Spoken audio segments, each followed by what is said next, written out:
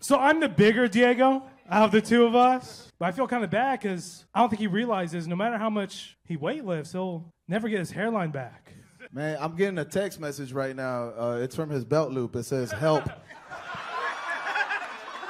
I like Diego. Not a lot of people do. I don't know where he's burned more bridges. In comedy or with his baby mamas. Man, y'all give it up for Diego. He is the most successful virgin comedian that I know.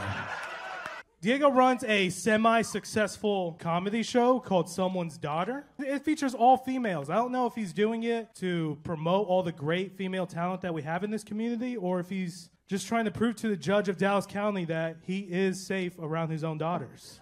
That was good. That was good, man. But you know what? My daughters will never be half the woman he is.